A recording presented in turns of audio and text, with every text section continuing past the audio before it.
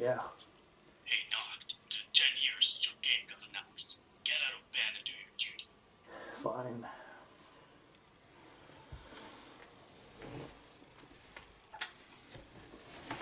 Hey guys, welcome to another one of my How Long to Beat video game reviews.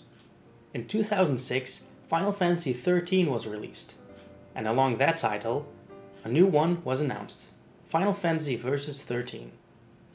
This game would be in an alternate universe to Final Fantasy XIII. And now, 10 years later, that game finally got released. But in 2012, Square Enix thought that they would go into another direction, so they changed the name into another number of the series, Final Fantasy XV. So for 10 years, Square Enix has left us waiting for this new title to be released. And back then, in 2006, I was pretty psyched for Versus 13. Because unlike the majority of the internet, I actually liked Final Fantasy XIII. Don't burn me at the stake, please. But I did find Final Fantasy XIII amazing, and I just knew that Final Fantasy Versus 13 would not dissatisfy. So now, after all this waiting, Final Fantasy XV got released, and I can't wait to play it. So let's go on and deep dive into it. The story takes place in a world named Eos, and you take the role as Noctis, the crown prince and heir to the kingdom of Lucis. The city's capital is named Insomnia, home of the last known crystal in the world, and is ruled by King Regis Lucis Caelum, Noctis' father. Through the power of the crystal, Regis keeps the kingdom safe by conjuring a wall, sacrificing his life essence along the way. That's why he looks older than he actually is. Badass grandpa at the age of 50. Opposing the Lucis monarchy is the Niflheim Empire. They seek to rule all lands and acquire the last remaining crystal. Niflheim's emperor, Idolus, contacts Regis through his counselor, Arden, to make peace and sign a peace treaty. Regis senses disturbance in the force and makes plans of his own. The king makes plans to wed Noctis and Luna. She is the princess of Tenebrae. The king sends his son on his way to Tenebrae along with his trustworthy Kingsguard, Gladio, Ignis, and Prompto. All still with me? There are quite a number of names and places. The moment Noctis and his companions depart brings the beginning of the events of the movie Kingsglaive. Close your eyes, put your fingers in your ears, and count to 20 at my mark if you don't want to know anything. Okay, ready? 3, 2, 1, now!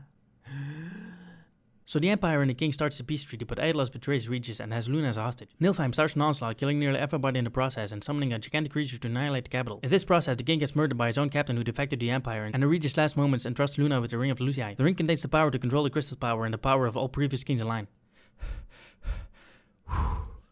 Phew, okay, was that 20 seconds? Alright, let's continue.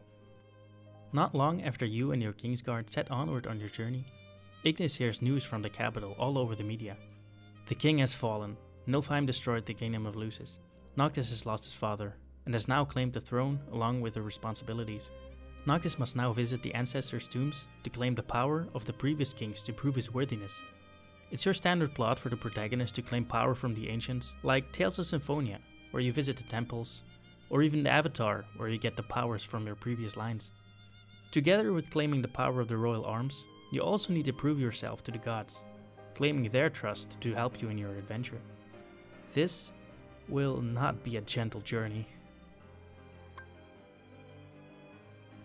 Final Fantasy XV has a huge open world setting, filled with creatures from small to big to really big. These monsters can be fought at will, whenever, wherever. Though some are very strong and need some training beforehand. You can visit restaurants and join hunts to take them down for payment. This will be one of the ways to claim Gil. Gil is your currency in the world. Selling your stuff that you don't have use for anymore is also a great way to earn money. Selling other stuff like your body is sadly not legal.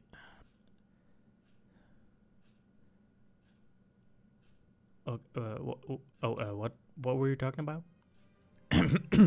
Oh yes, hunts at the restaurants.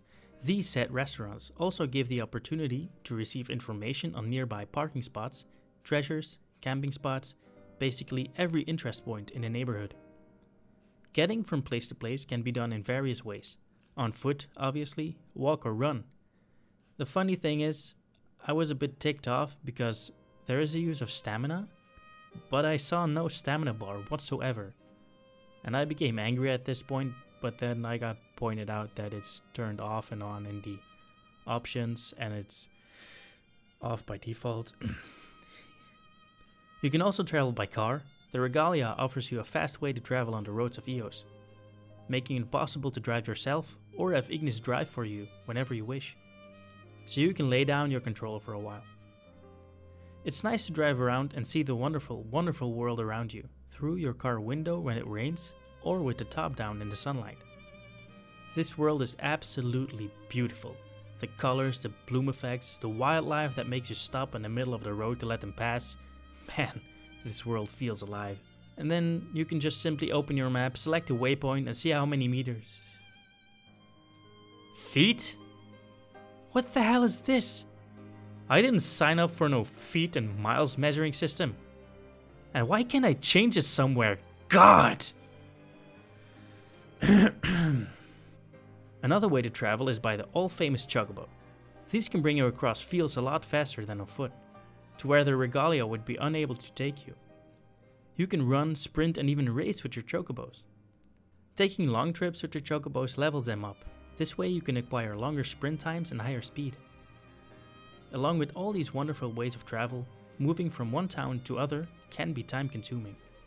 So to avoid this time loss, you can have the ability to fast travel. This whole world is glamorous. I never found anything wrong or missing from it. The design was impeccable. Well, except for the camera at times. Or an NPC glitching out.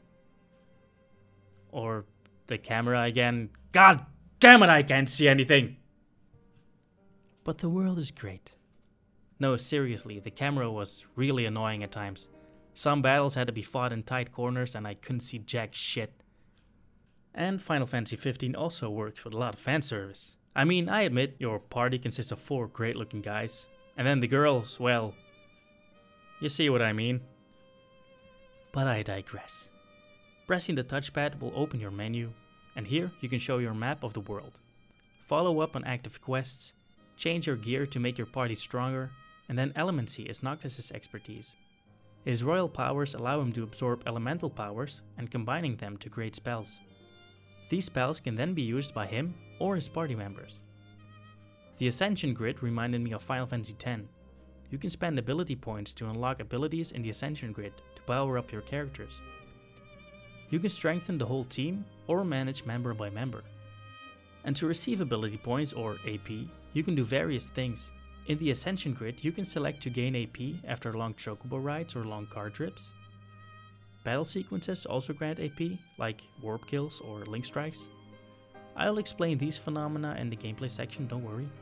And of course, leveling up is your main source of AP, but you can't level up forever, so you have to rely on these other ways to reach your cap. I personally found the leveling up part quite intriguing. Just as any other RPG, you gain experience from completing quests and tackling enemies, but you don't level as you progress. Only when you and your king guard go and rest at a camp or a motel or expensive hotel. Your experience points are tallied and you gain levels as you rest. And then notably, there are 4 skill points per character that require specific ways to level these up, but more on this in the gameplay section. And last but certainly not least, the soundtrack. Oh boy, this got me way too excited. When you drive to Regalia and turn on some tunes, you get to hear all the soundtracks of the previous games. All of them! You can drive on the battle theme of Final Fantasy VII. Hell, you can even pick up an MP3 player and listen to them on foot. I also love how they implemented some small things into this game.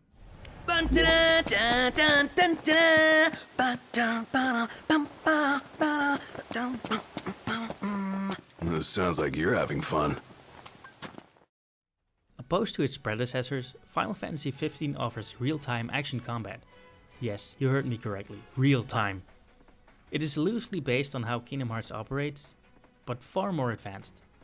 You can simply mash the attack button to chain attack your enemies and change weapons with your arrow keys. That rhymes, I'm such a poet. Guarding grants you the ability to parry or blink warp out of the way. Noctis has the ability to warp. He can throw his weapon and instantly warp to its destination. He can warp attack and even warp kill in stealth missions. Yes, you have stealth missions. This costs MP though, so it is limited in use. But finding a warp point where you can be safe refills the MP gauge completely, allowing Noctis to re-engage in battle and continue to slaughter his enemies. Noctis has a variety of weapons in his arsenal. He can use every weapon that can be found in the game. Swords, greatswords, lances, daggers, pistols, machinery, magic and his royal arms. While his Kingsguard have their main weapon and one secondary weapon, or magic, to switch to in battle. Gladio focus on heavy weaponry with shields as a side weapon. Ignis is experienced in using daggers and lances, while Prompto is the ranger, using pistols and machinery. Oh, machinery by the way are weapons like crossbow and bioblasters.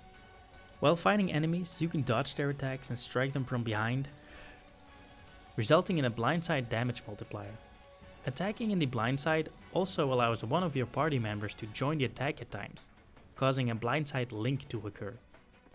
This can also happen when Noctis parries an attack, resulting in a link attack. This is the power of team play. Hell yeah! Each of your party members also have techniques.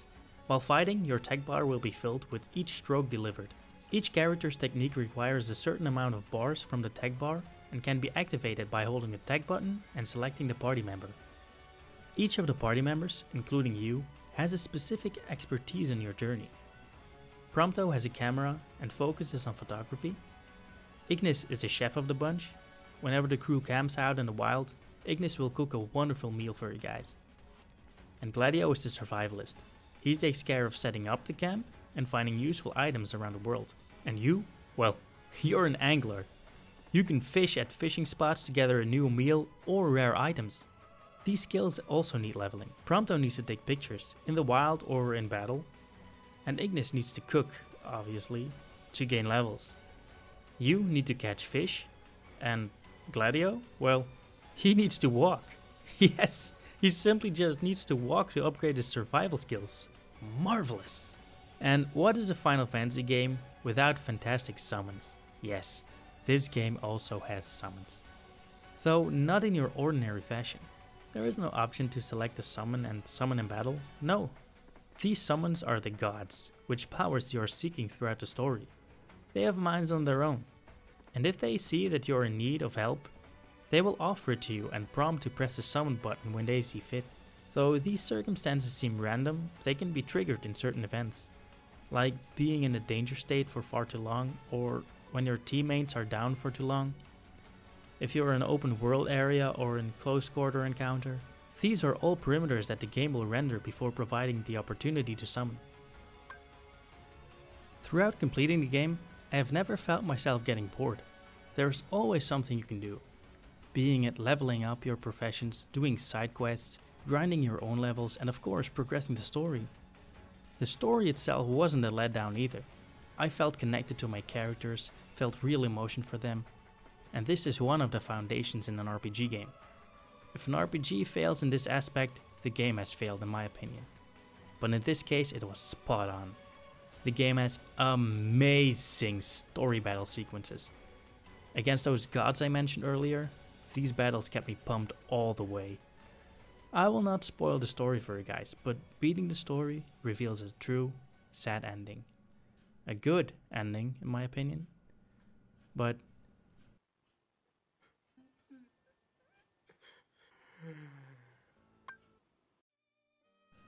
my first completion was at level 77, and almost 50 hours on the clock. I did almost all the side quests by this point and needed one completion to unlock the rest. My second completion was of course at level 99 and 69 hours of playtime. Giggity giggity, giggity goo. To review this game, I completed the game to its fullest so you can get a decent view. For the story alone, I had spent around 13 hours. This might not sound like a lot for a Final Fantasy game, but this is the main quest alone. Because you will drift off and do side quests whenever you feel like, so the game takes longer to finish. You get more side quests after your first playthrough, so you need to continue afterward to complete it to its fullest.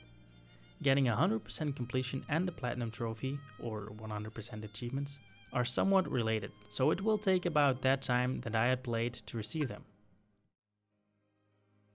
When the game is completed, you get a quest to upgrade to Regalia. It will be upgraded to a Type F.